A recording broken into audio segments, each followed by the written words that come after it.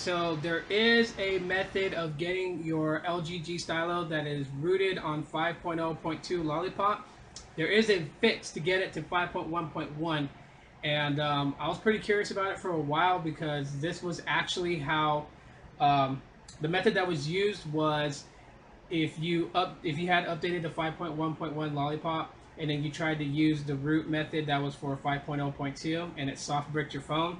The method that was used to unbrick the G Stylo that's on 5.1.1 is the same method that's going to get you to 5.1.1. I know it's a lot of numbers being tossed out, but yes, it totally works. I just did it myself. I was able to capture because me not thinking with my brain. I should have had a camera rolling so I could have just, you know, filmed it if it was a win or a fail, you know. But I didn't think about it, and so when I actually did the certain steps that got me to where I needed to be, and then I was like, camera. So I ran and got my other, got my LG Vault 2, which I'm filming from. I grabbed that, started recording, but it was already doing the update.zip, and it actually passed through and started patching all the files that was needed and discarding all unnecessary files. So it did take away roots. It took away all the applications that was pushed over to my second partition on my SD card, and it pretty much reloaded some of the bloatware. So yeah, I have a fully stocked 5.1.1 Lollipop LG G Stylo. I couldn't be more happier to get it up to there at that point. I'm actually not going to root it yet because I don't know if there's a stage fright zip fix for it, and if there is, I want to apply that first before actually rooting it on 5.1.1. So there will be a root video for 5.1.1. I'll have the links in the description on how I was able to get it from 5.0.2 rooted to 5.1.1. You guys got to follow it to a T.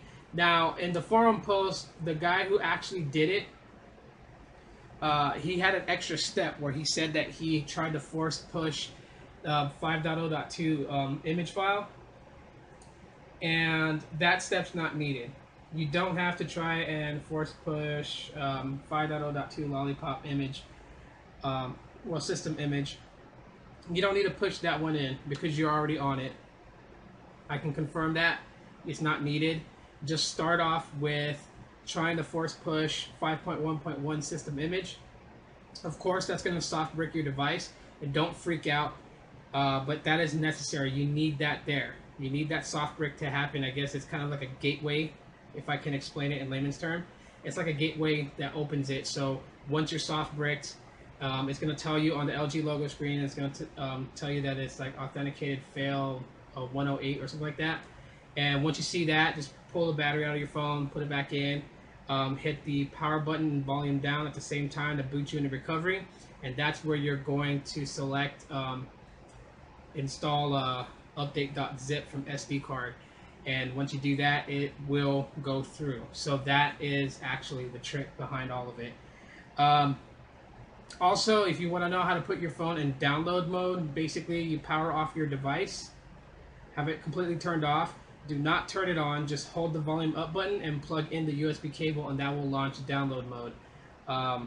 I'm so sorry that I couldn't get like a full-blown to the T tutorial how to do this. I wish I did it. I wish I had my camera on hand, but I was just trying to fix the phone. I wasn't even thinking about actually making a video of it, and then it worked, and I'm like, crap, there's people out there that was in the same boat as me that could use this help. So I don't have a great video image for you guys, but anyways, yes, so links in the description, follow them completely,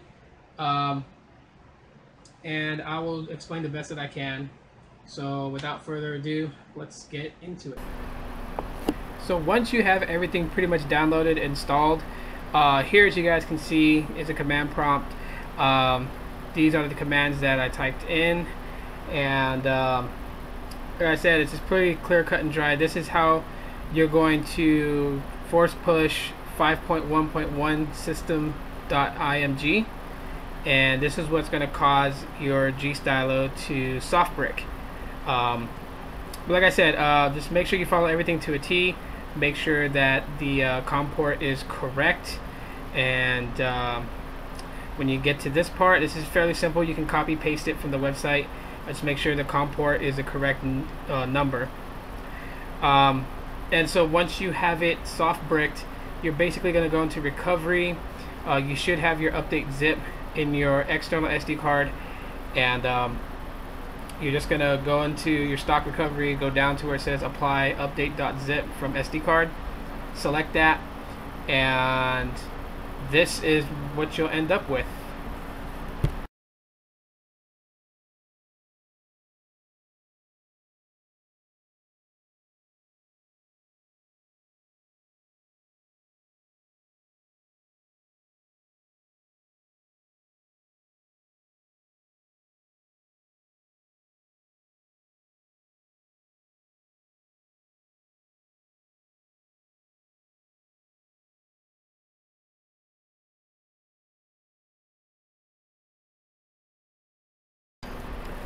So as you guys can see right here, it's pushing it through and it finished. So yeah, this is where you know you got success. But we're just gonna double check and make sure. I'll tell you guys right now, I was completely nervous doing this. I was like, oh my gosh, I soft bricked my device. What if I can't recover out of it? I'm gonna have to send this off to LG. But don't worry, this does work, and you will get to 5.1.1 Lollipop. So right now we're just going to go ahead and let it boot up, and then I will show you guys that it is now in fact on 5.1.1 Lollipop.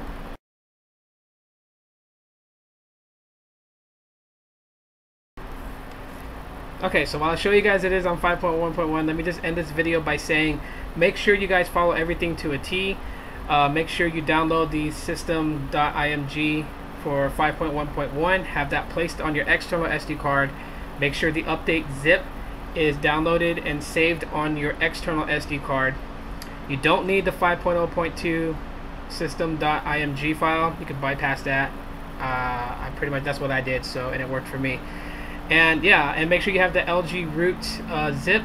All the files in that zip file unpacked to your desktop. You will need a PC for this. You cannot do it without a PC at all whatsoever. So make sure you follow the forums exactly to a T.